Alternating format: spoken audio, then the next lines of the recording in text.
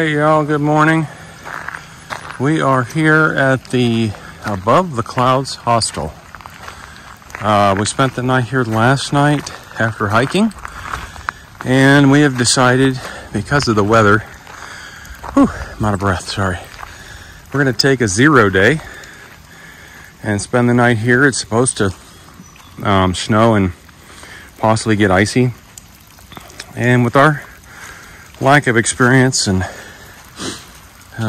lots of weight we have, we're just going to take the day off because we don't want to hurt ourselves. So this is where we're staying. We have this little, make sure nobody's in here. We have this little room pretty much to ourselves. We have one other guy staying in here with us. So Renee and I are here. You can see our gears kind of spread out all over the place. It's just a couple of bunk beds on both sides, you know, so cozy. It's not much, but it's nice, it's clean. We could have possibly stayed in the house. There's other beds in the house, and I'll show that later once a lot of the hikers leave. I don't like going through and just, you know, putting the camera in everybody's face. It's just not my style. So I'll wait for them to leave, and then I'll show you some more of the inside of the house. But this gives us opportunity out here. We have plenty of floor space. We're going to spread our gear out today and go through and get rid of some stuff. Hopefully they have a hiker box here. And yeah, we're just going to do some downsizing. But I don't know if you can see, it's kind of sleeting now a little bit. Snow mix, I guess, already. They were calling for 1 to 2 inches of rain. And with the temperatures dropping, it could easily turn to ice and snow. So this is a really cool place. I'll take you inside later, but I'll give you a little tour over here. This building here with the mural on it, this used to be a country store. So the guy that bought this hostel and opened it, he bought it in 2019.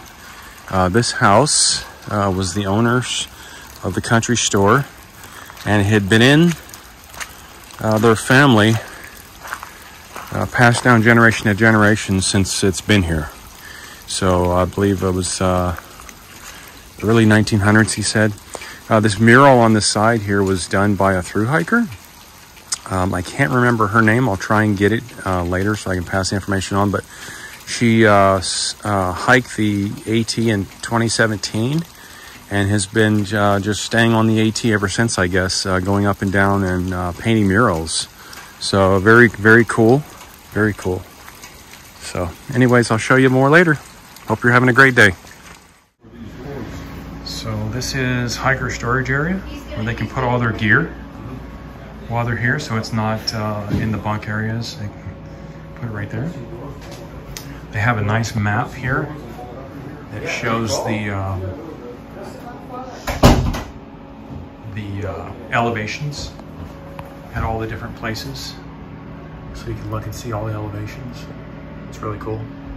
Maine all the way down to Georgia.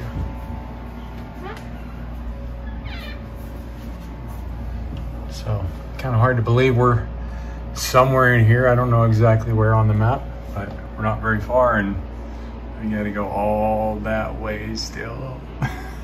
Looks like forever. But I think somebody commented earlier, and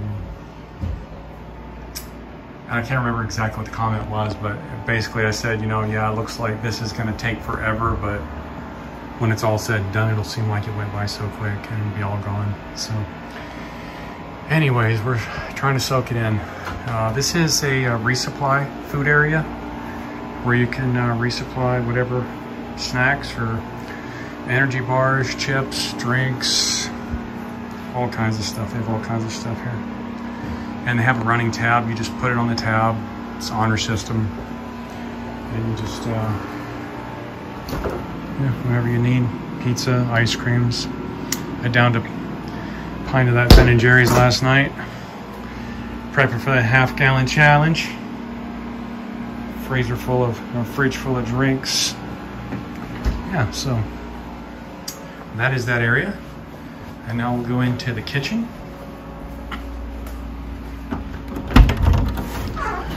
And This is the kitchen area. And the owner of the hostel, Lucky. Hey guys, how's it going? Rock and roll. We're doing great. Just showing everybody your hostel and how well you've taken care of everybody here. I appreciate that, man. Yeah, it's awesome. You guys ready for some football? We're ready for some football. Outstanding. We're glad the weather's bad. Otherwise, we'd be hiking right now. That's right. Yeah, Lucky's putting on a free Super Bowl party for us today. Yes. Yeah, all the food, all the stuff. Food and stuff is included. Yeah. Such a great guy. High energy. Yep. Thanks, guys. Yeah. So this is the kitchen area, coffee, microwave, everything you need. Were there only 5 And substitutes? then I will film him. Hot chocolate. Oh, and hot chocolate. Yep. Yeah, hot chocolate. Yep. Yeah. All right. So this is the area inside the bunk rooms. There's a couple of bunks in here, full curtains for privacy. There's a couple of bunks here, and some more over here.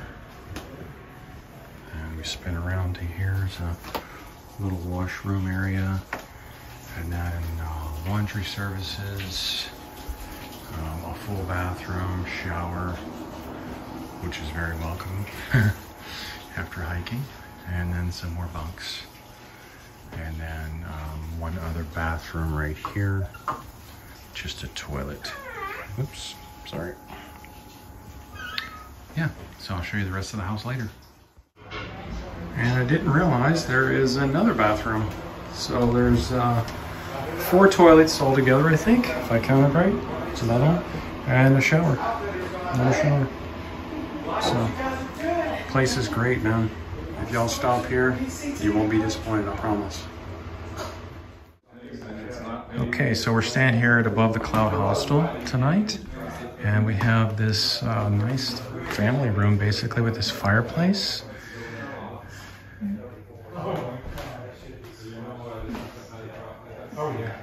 Hi. Hi. And you are? I'm Lane. Lane. And you are from where? Raleigh, North Carolina. Raleigh, North Carolina. And y'all already know Renee. Hey. And y'all know Renee's a Canadian, so we have another Canadian here too. Hi, I'm Allison from Montreal, Canada. Yeah. And you have someone following the channel that you're related to? Oh yeah, I think my mom's following. Yeah. Hi, Mom. That's awesome. All right. Well, just hello from me. Hello from David. David. All right, David. All right. Above the Clouds Hostel. Great place. Hey everybody. So we're on our 0 day here at the Above the Clouds Hostel. Yeah. Great place, as I've said many times already. Yeah. So highly recommend. It's not very far down the AT, so I don't know 1.3 miles. if you're like an experienced, well, no, I mean from Springer. If you're like an experienced hiker, you may not be ready to stop at a hostel yet. Yeah. But if you just want to stop in and check the place out, resupply some snacks or whatever, it's a great place. Great place. So as we all know, our packs are too heavy, and you guys have made so many comments, which is great. We really appreciate all of y'all's help. Like, we are so thankful for all of you just supporting us and encouraging us. Like, we're overwhelmed with and the concern. Yeah, because a lot of people are truly concerned that, hey, you guys are going to hurt yourself. So we didn't feel like we were so heavy we're going to hurt ourselves, but obviously it is more wear and tear on your body. Yeah. So we spent the good part of the day, I guess. Yeah. Well, this morning, I guess. Spent the good part of this morning, took our packs completely apart. We did, well, before I say that, Lucky, the owner of the hostel, did a gear shakedown on his own pack yesterday. For all the hikers. For everybody. Mm-hmm. He had us all in the room with the fireplace, and he took his pack out and showed us exactly what it was. I don't remember, do you remember his weight? 12 pounds or something. It was something ridiculous. It was ridiculous. Like, we're not going to get there, but whatever. Not yet. But in the summer. Yeah. But anyways, he put pointed out a lot of things that maybe we didn't think about, and plus all your comments pointed out a lot of things. One other thing on the comments also, if I'm not responding to a comment you posted, please forgive me. There's been so many comments, I can't hardly keep up with them. And for whatever reason, sometimes they're not in the YouTube app, but they're in the YouTube Studio app. So I kind of check both to make sure. I don't know why one goes, I don't know. But anyways, if I didn't reply to your comment, it wasn't because I was ignoring it or didn't like it or whatever. I just probably didn't see it. So we get our, took all our gear out, went through, we sent a whole box full of stuff back home. Renee is getting ready for bear can. I'm keeping mine. And I know some of you will disagree with that, but I like the bear can. It's very convenient. I don't have to worry about hanging it. Yeah, it's just very, very convenient. I like it. So, but the good news is it no longer is on the outside of my pack. Everything fits on the inside, including the bear can. So, and all of our food is in one bear can. Yeah. And I still have some space. So, yeah. We knew we were carrying too much food. We didn't realize how much too much was, but Lucky did point out, you know, a lot of good information about that. And as far as water, we were carrying too much water, which also adds a lot of weight. And he said you're hiking from water source to water source is where you're hiking. Yeah. So enough water to get you from one water source to the next, and you fill up and drink the water there, and then you're not carrying 4 liters of water. Yeah. You know, so anyways. And also you're only carrying enough food from resupply to resupply. And sorry. So yeah, so that's helped us. Today when we were resupplying our food here at the hostel, we figured out how many meals we had, and because it's 2 days until we get to Neil's Gap, and then okay, we need this, this, and this, and so we only grabbed what we absolutely needed. Yeah. So that was really good. It's just, it feels so good. And also when we had all of that stuff, it's not just the weight physically, it's the weight emotionally and mentally. When you're trying to unpack and go through all that stuff every night to set up, and then you're having to pack all of that stuff that we had with us back in the morning. It wears and tears on your brain and fatigues you before you even get going in the morning, and it adds a lot of weight at the end of the day, mentally and emotionally. And so we learned that from ER. He had talked about that, and I remembered that as we were going through this process these last 5 days. So yeah, so how much did we lose?